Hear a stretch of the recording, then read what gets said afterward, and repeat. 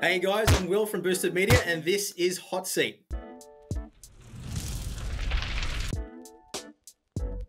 Oh, it really depends on what you're after. I think probably the most versatile out there and the one that's probably going to give the broadest range of people the most enjoyment is probably Assetto Corsa. The first game that got me into racing properly was probably F1 2010. That really just depends on what I'm doing. I think the Skip Barber around Phillip Island in Australia is always a winner. V8 supercars around Bathurst are always great too. But everything has its own unique challenge, really, and I just kind of enjoy everything.